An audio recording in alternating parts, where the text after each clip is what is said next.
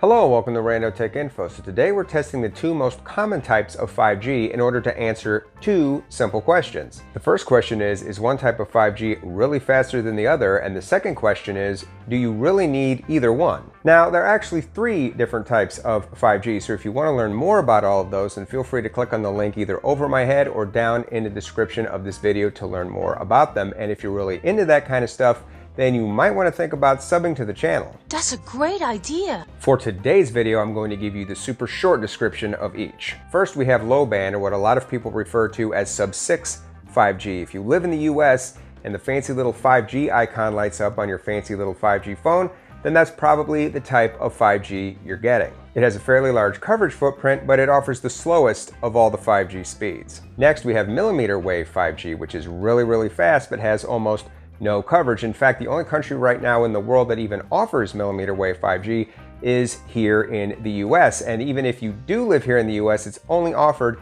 in very densely populated major cities. And even if you do happen to live in one of those major cities, you're probably not going to get very good coverage because you can only get a signal when you're standing outside because millimeter waves can't pass through pesky things like walls. Finally, we have mid-band 5G. Mid-band 5G does not quite have the footprint of Sub-6 5G, but it's faster. It's not quite as fast as millimeter wave 5G, but it covers a lot more area. It's kind of the 5G happy medium, and it's the type of 5G that you'll find in most parts of the world. As of right now, here in the US, T-Mobile is the only carrier that offers mid-band 5G. The good news is both Verizon and AT&T recently purchased the rights to more frequency bands from the FCC that should allow them to start utilizing mid-band 5G on their networks in the near future, hopefully by the end of the year. Today we are just speed testing mid-band and Sub-6 5G. We're skipping millimeter wave 5G because we already know millimeter wave 5G is crazy fast, but its coverage is just so limited, its speeds are largely irrelevant. Now, obviously, to test mid-band 5G speeds, I will have to use T-Mobile, and I want it to be known I have absolutely no affiliation with T-Mobile. They just happen to be the carrier that I use. T-Mobile has recently released a new, more detailed coverage map, which lets you know what type of 5G is available where you live, and this is actually what has inspired me to create the video, since now I can tell what type of 5G I'm getting and I can travel to different areas to get the type of 5G I want to test. So for today's testing, I will be using my Galaxy S21 Ultra, and the way I'm going to run the test is that I'm going to visit various locations using T-Mobile's coverage map. Some of those locations will have mid-band coverage and some will only have Sub-6 coverage, and in each location I'm going to run two data speed tests. The first test in each location will be with the 5G antennas on my phone turned on, then I will take another speed test with the 5G antennas turned off. This will not only give us a good comparison between the different types of 5G speeds, but also give us a good comparison between 5G and 4G speeds. Got it? Good. Let's test. Many hours later. So my assistant Luke and I visited several locations around town. We went to the movie theater, a classic car dealership, the local ice cream shop, a playground, a T-Mobile store, and White Castle, just to name a few. In total, we visited almost a dozen different locations around town, and the results were very interesting. The first thing you might notice is speeds varied wildly between locations. 4G download speeds went as fast as 150 megabits per second and as slow as 27.1 megabits per second. Sub-6 5G speeds topped out at 215 megabits per second down, but were sometimes as slow as 48 megabits per second down.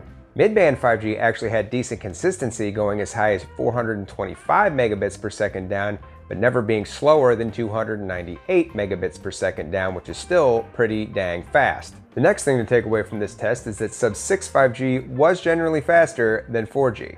When testing download speed, Sub-6 was always faster than 4G, although sometimes it was close. Upload speeds, on the other hand, were all over the place. One location had upload speeds that were 10 times faster on 5G, and another location where 5G upload speeds were actually slower, although not by much. On average, Sub-6 5G had 39% faster download speeds, and it had 294% faster upload speeds. The next thing to take away from this test is mid-band 5G download speeds are legit. On average, mid-band download speeds clocked in at 359 megabits per second, making them over 3 times faster than the Sub-6 download speeds and over 4.5 times faster than 4G download speeds. Perhaps the strangest thing we learned from this test was that mid-band 5G upload speeds were actually slower than Sub-6 upload speeds. In fact, mid-band upload speeds were less than half as fast as their Sub-6 counterparts. I have no explanation for this except that maybe T-Mobile knows that when people are checking speeds, they normally check or prioritize download speeds, so perhaps they're allocating more of their bandwidth to that end. I don't know.